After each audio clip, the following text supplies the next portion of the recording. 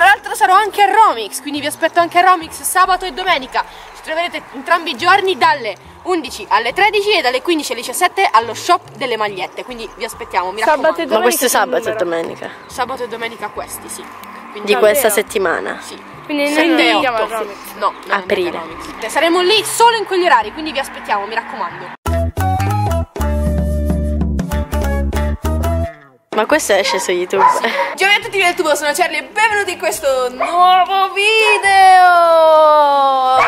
Sì, ma così non ti Oggi siamo qui in questo nuovo video. Sono sull'hoverboard, fai vedere Gaia. Olla, Fact time sull'hoverboard. Risponderò alle vostre domande, però mentre sono sull'hoverboard, perché l'hoverboard è più divertente.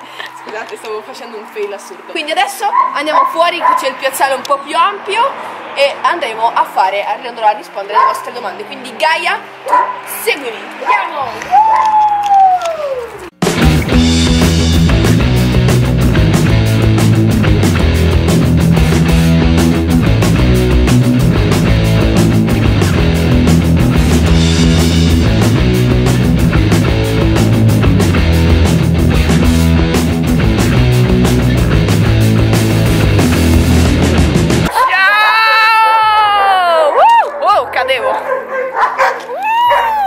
Divertente? Qua c'è tipo poca luce, quindi andiamo in un punto in cui c'è più luce. Ma ad esempio voilà, troppa luce però qua.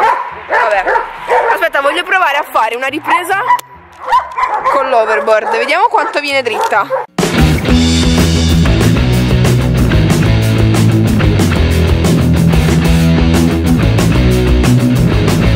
Altro che stabilizzatore questo, all'indietro anche. Incredibile, signori. Oh, non posso trasportarti, devo fare il video.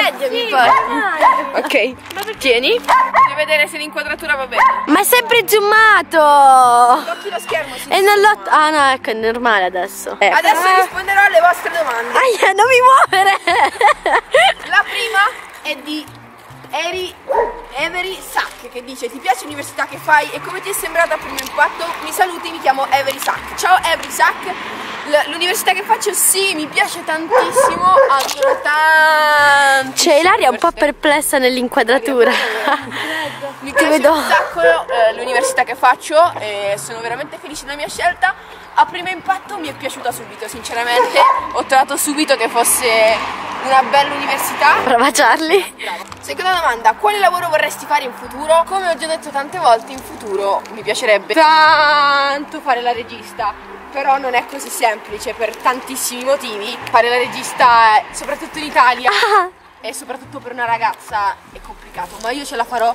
Con il vostro aiuto e con il vostro sostegno ce la farò. Puoi lasciare la mia scomossa, poi esce tutta mossa l'inquadratura. Tu non sai più usare lo xedo e allora devi utilizzare lei per... Poi, prossima domanda, vediamo un po'. Perché è così difficile aprire un rotolo di carta igienica nuovo? Ecco, questa è una domanda che sinceramente mi faccio ogni volta. Perché deve essere così difficile pulirsi il sedere? Ma vabbè, va bene, non importa. Giusto. Hai mai pensato di cavalcare un drago e avere un'armata robot al tuo fianco? Guarda, sinceramente tutti i giorni. Cioè, è una cosa che proprio ogni giorno penso: cavolo, vorrei avere un drago e vorrei cavalcare il drago con un'armata robot al mio fianco. Tutti i giorni lo penso. Di quale Looney Tunes eri innamorata in particolare? Di Bugs Bunny e soprattutto di Lola Bunny. Era una figa assurda, ragazzi. Ma Lola è una femmina, che eri lesbica da piccola. Cosa hai detto, scusa? I tuoi occhi hanno mai cambiato colore? In realtà è una bella domanda, non lo so se sono delle cuffie dal culo. Sono cose che capitano, cioè. Non so se i miei occhi cambiano colore. Cambiano colore i miei occhi, secondo te? Sì, ma la luce, Charlie. Ah, lo sai? Perché anche a me I tuoi occhi cambiano colore in base alla luce. Ok, lo sai adesso. Come hai pensato al nome Joey? Questa è una cosa che non ho mai detto a nessuno. Ci sarà soltanto in questo vlog, in questo preciso punto del vlog. Quindi soltanto i pochi fortunati che guarderanno questo vlog lo sapranno. Il nome Joey viene dal secondo nome di uno degli One Direction, che è Jawad. Scrivete nei commenti chi è che fa così come... Stai zitta tu. Scrivete nei commenti chi è che fa Jawad di secondo nome tra gli One Direction. Stai zitta! Non lo so, sto prendendo a casa, sai, È la tagli.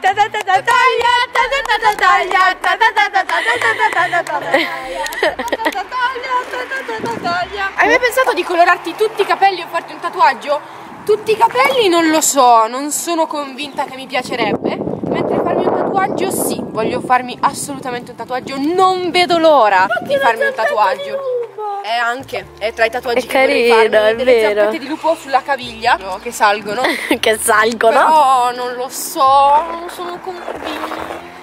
Hai paura. Hai paura. Ma sono a fuoco mentre parlo? Sì, sì. Sei sicura? Se non sono a fuoco muovi la ghiera, Quella davanti? No, ma ogni tanto la muovo. Questa qua? Davanti? Sì, Ok. ogni tanto la muovo. Sperando. Perché non si vede che sono qua. Come hai reagito quando ho scoperto che avresti avuto delle sorelle? Inizialmente sono stata molto felice, ero tipo Me ne sono pentita dopo. subito dopo ho fatto no, perché non sono figlia unica? Perché? No! Però portano allegria nella tua vita. Però portano allegria nella tua vita. Esatto, quindi adesso sono contenta. Quando ero piccolo un pochino meno, perché erano delle rompipalle assurde e per colpa loro dovevo sempre passare le ore a cercare i ciucci che loro perdevano in giro ed erano sempre nei posti più strani, perché non è che dici vabbè, erano in posti normali. Li metto dove sapevano che tu non li avessi trovati. Esatto, lo facevano apposta, stronze. Grazie. Comunque siamo qui presa.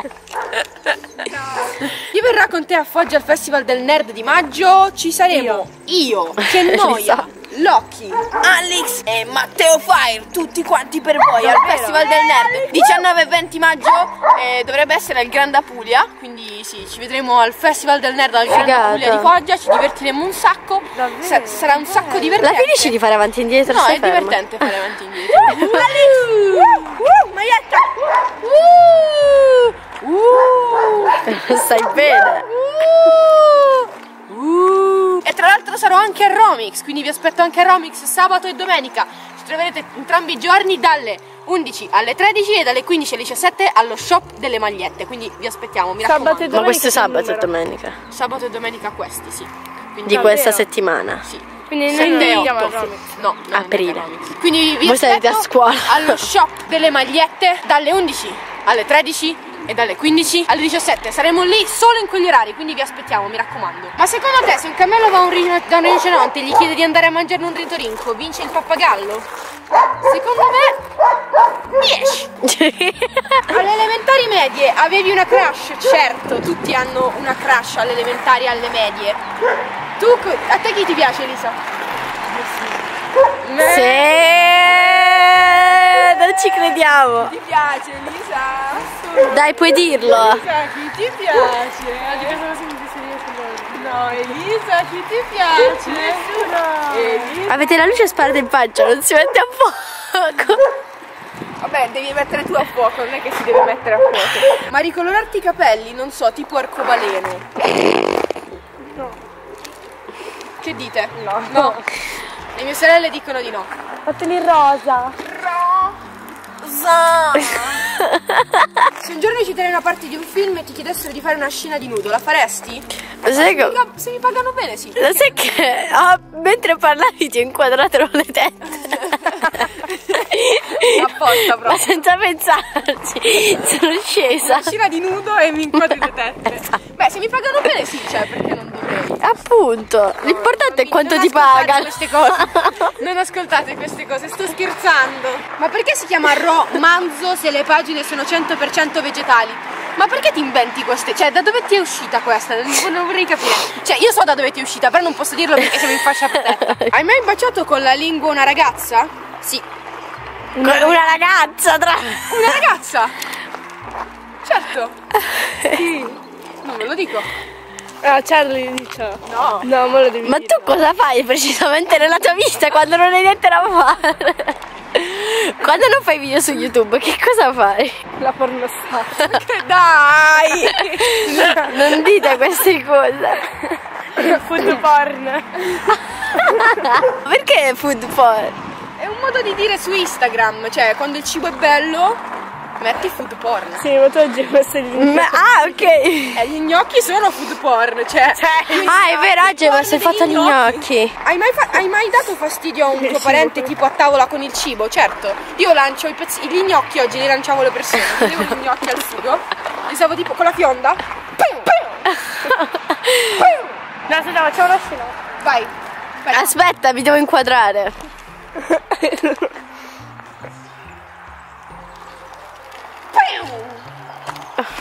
Ma a me mi inquadravi? Sì, sì. Che ti taglio.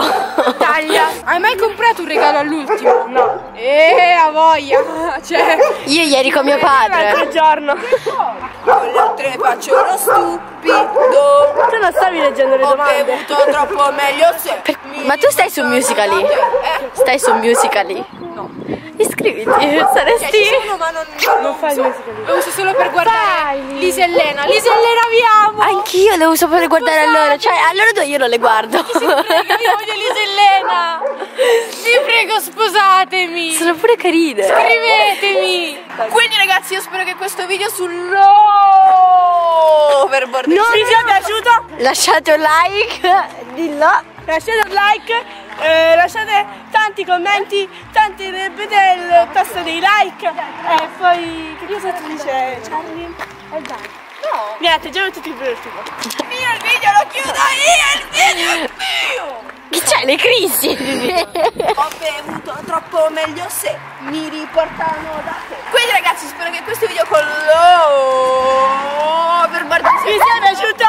Se volete like, lasciate un bel like E poi Non si capisce niente. il video. Non si capisce niente. lasciate un food porn se il video vi è piaciuto. Lasciate un bel like se... No, cado.